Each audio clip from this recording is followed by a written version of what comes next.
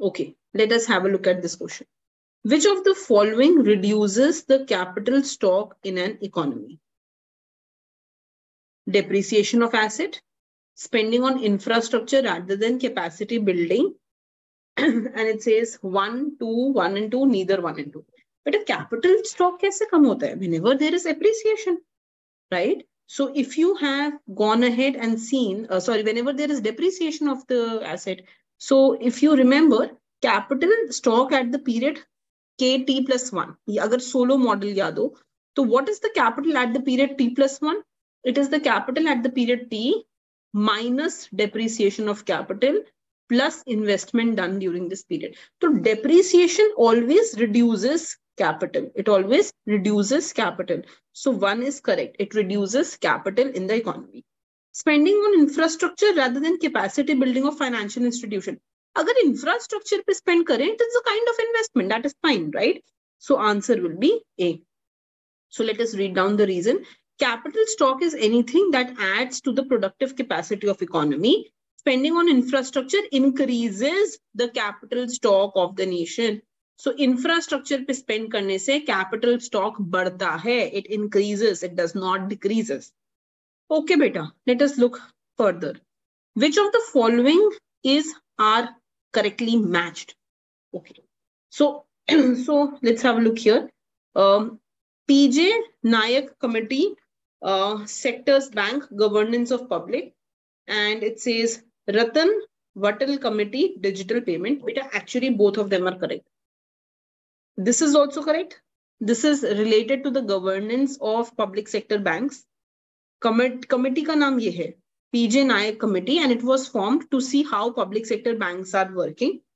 And beta, Ratan Vatal Committee was formed to check on the digital payments. ये जो आजकल सब UPI करते हैं, इसके लिए digital payments के लिए जो committee form हुई थी, that was Ratan Vatal Committee.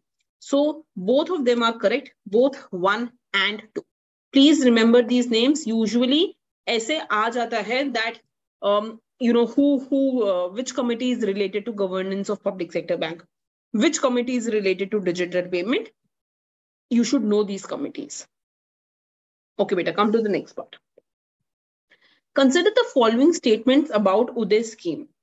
Okay. It is voluntary for state governments to join the Uday scheme. The Uday bonds cannot be kept as G securities under the SLR.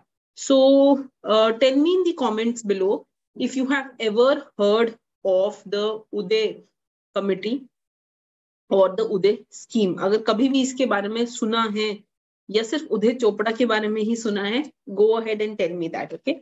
So बेटा उदय scheme is basically उज्जवल, लिख लेते हैं पहले. It is Ujjwal discom assurance योजना.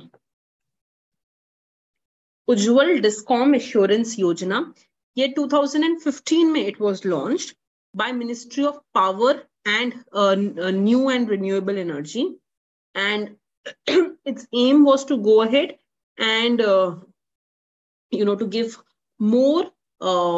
It was to go ahead and to financially turn around the discoms. अब बेटा एक question बहुत बड़ा ये आता है कि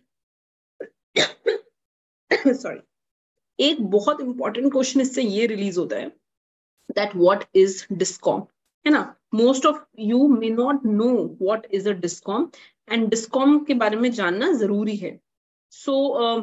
So बेटा अगर आप गूगल करोगे ऐसे डिस्कॉम को तो बहुत अलग अलग डेफिनेशंस आएंगे डिस्कॉम की, बट हमें we have to go ahead and look at from our side what is a discom, right? So बेटा discom is basically the distribution companies. ठीक है. अगर मैं पावर सेक्टर की बात करूं, if I talk about the power sector basically has 3 levels. एक होता है power generation, right. Second is power transmission. Power generate तो गई, how will that be transmitted, and last होता है power distribution. Power sector has 3 parts, generation, transmission and distribution.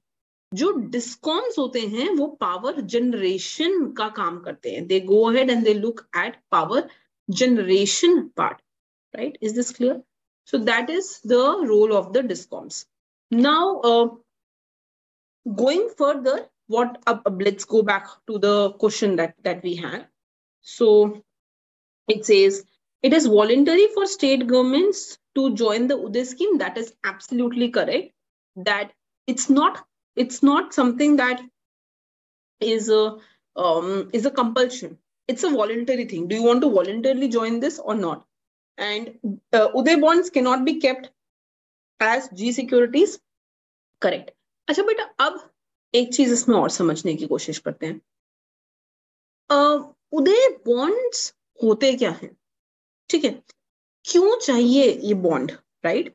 सो बेटा, what happens is bonds क्या होते हैं? Bonds basically whenever someone wants to raise money, right? That is when they can go ahead and they can issue bonds, जैसे government bond issue करती है public में, right? So who issues these government bonds? Government of India he Uday bonds issue करती है. ठीक है, ये उदय bonds जो होते हैं, these बहुत सारे बॉन्ड्स ना किसी सेक्टर से रिलेटेड होते हैं. जब वो सेक्टर बहुत अच्छा परफॉर्म करता है तो उन बॉन्ड्स की वैल्यू भी बढ़ती है. ठीक है, सो बेसिकली जो भी हमारे उदय बॉन्ड्स होते हैं उस पे you go ahead and you get some interest on it, you get some return on it, and इसका जो इम्पैक्ट देखा जाता है, it is basically related to the power sector, right? It is related to the power sector. So basically this is something that was launched in November 2015, right? अब जो ये उदय bonds हैं, ये गवर्नमेंट सिक्योरिटीज के under SLR में नहीं रखे जा सकते. So let's link this to the banking sector.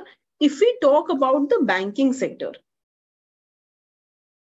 we know that in the banking sector we will have government secure, जो भी banking sector होता है उसमें we have cash reserve ratio CRR and statutory liquidity ratio SLR, है ना? Cash reserve ratio को तो cash में ही रखना होता है, एंड इसको इन टर्म्स ऑफ सिक्योरिटीज आपको कुछ अमाउंट अलग कर देना होता है, right?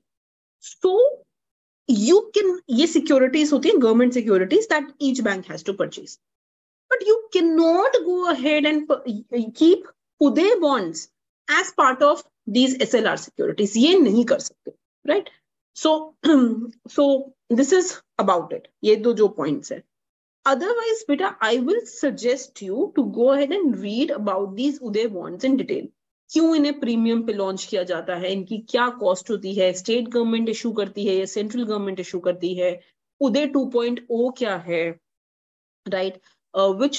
which talks about installment of smart prepaid meters. ठीक है, making coal available in the short run. तो ये जो भी चीजें हैं, you should go ahead and research about it. But as of now, because both these options are correct, that it is voluntary for state governments to join UDAY scheme, and it cannot be kept as G securities. So C is the correct answer, both 1 and 2. Okay, let us come to the next question. India's growth story from the eve of independence to liberalization phase is largely termed as Hindu rate of growth. What it refers to? So Hindu rate of growth, right? Basically क्या कहता है कि India was not able to grow at a very high rate. देखो बहुत, if you read my lecture on the 5-year plan, you will understand that there were multiple issues. कभी drought, कभी famine, कभी आपका war with China, with Pakistan. तो क्योंकि इतने ज्यादा issues थे, that is the reason why India was not able to grow. Right? Growth rate बहुत ही कम थी. So the sluggishness कि we are not able to grow at a good growth rate, that basically is called Hindu rate of growth. Exact rate कितना था? Average to 4%. ठीक है. So between the period, not 1990s तक नहीं था, between the period 1950s to 1980s, we on an average grew at 4%.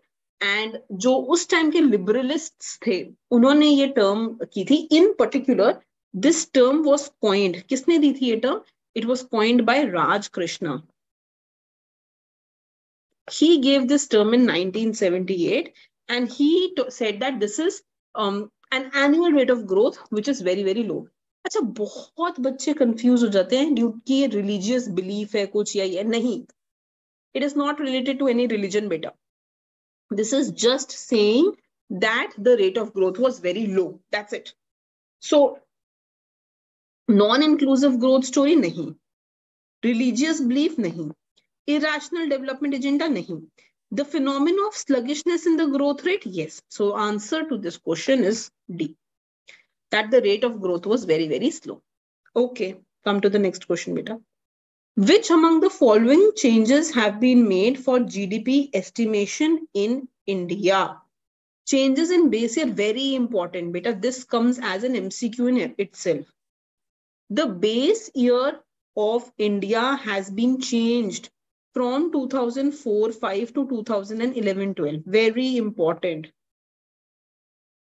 Very important. ठीक है? This is a correct statement. अच्छा, question for you. You will tell me when was base year changed? Which year? ये search करके बताओ. Change in GDP estimation from GDP at market price to GDP at factor cost? Nah, that has not happened. We are still doing it at market price. Capture of economic activity from MCA 21 database. Yes, this is correct. That you now have economic activities being captured from MCA database. Achha. Now, can you tell me what is MCA 21? Database? Ministry of Corporate Affairs. That is MCA 21. MCA 21 basically क्या है? It is an e-governance initiative. मतलब electronically हम सब कुछ govern करेंगे. We will try and govern everything electronically, right?